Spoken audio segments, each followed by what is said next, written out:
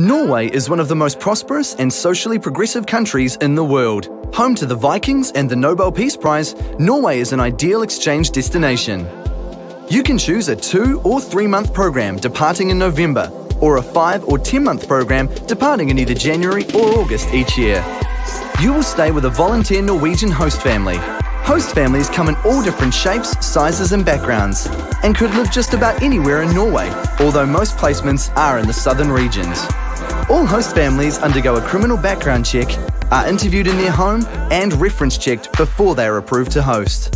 Secondary education in Norway is primarily based on public schools, and there are 2 main paths of study: general or vocational, with many options within each.